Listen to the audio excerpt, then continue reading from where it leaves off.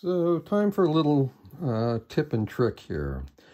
So say you only have 2 modules of the Buchla and you want to dive deeper into the Buchla ecosystem.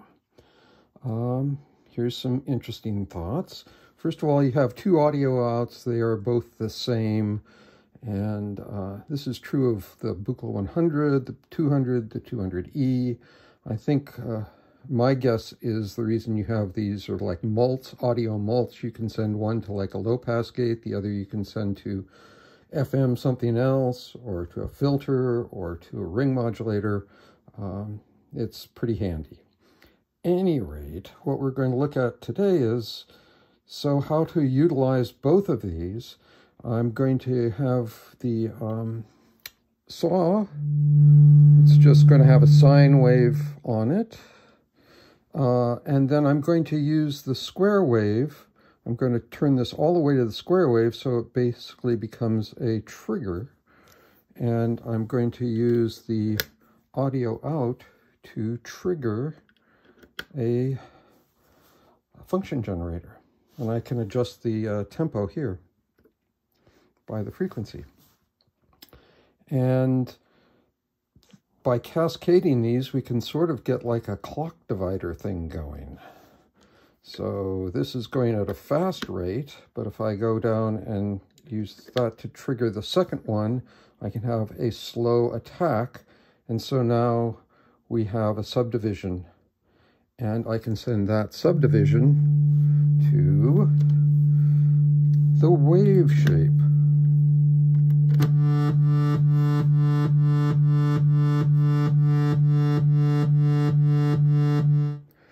And I can also, since I have an envelope coming out of this first function generator, that could go to, let's say, this is where it's handy to have this attenuverted pitch input. So we can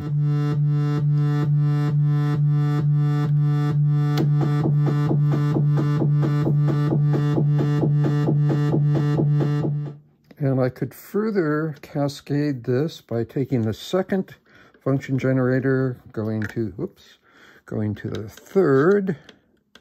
Come on, there we go. With a longer attack, and use this envelope to change the tempo of our main clock, if you will, our square wave.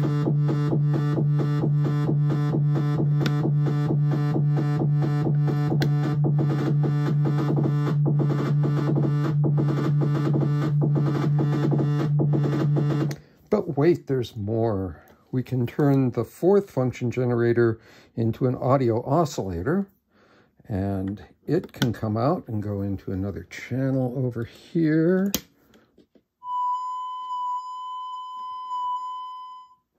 And this is where we can now take the second audio out, like we talked at the beginning, go into decay, and modulate this with our sawtooth.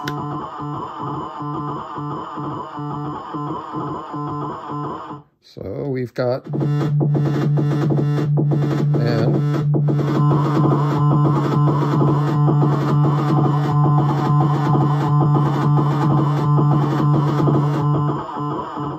there you go. Hope that helps. Have fun.